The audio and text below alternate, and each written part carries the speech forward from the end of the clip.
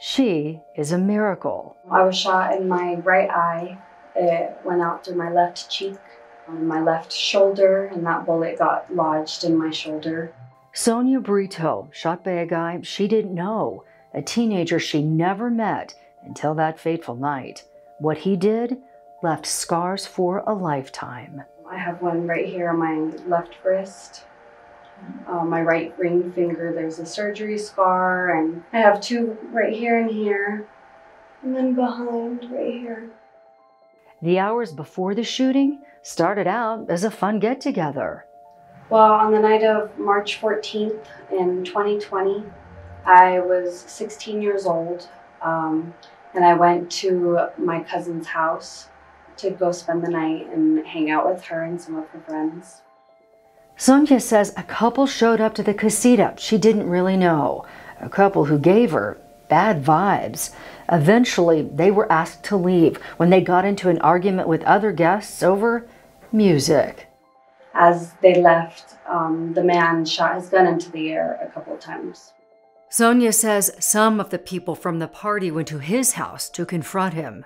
After that, they headed back to the casita. Hours later, things escalated. A group of guys barged through the door of the casita, and the unthinkable happened.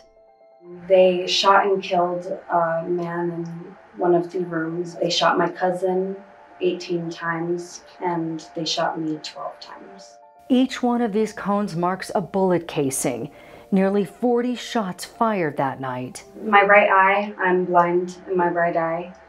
I've had over 20 surgeries. My whole right upper arm, my right humerus, is made out of a metal plate with lots of screws in there. And yeah, I've had surgeries through about every single part of my body.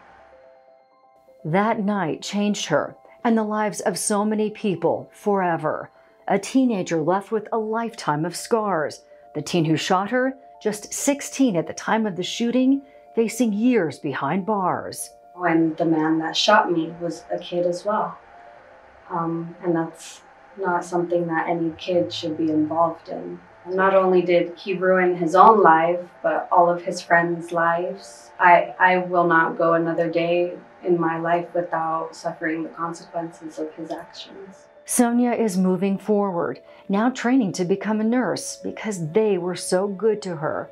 And she has a message to anyone who even thinks about using a gun to hurt someone. We're supposed to be a community, you know, each and every one of us. I was born and raised in Albuquerque, and we could make such a difference if we stood together rather than against each other.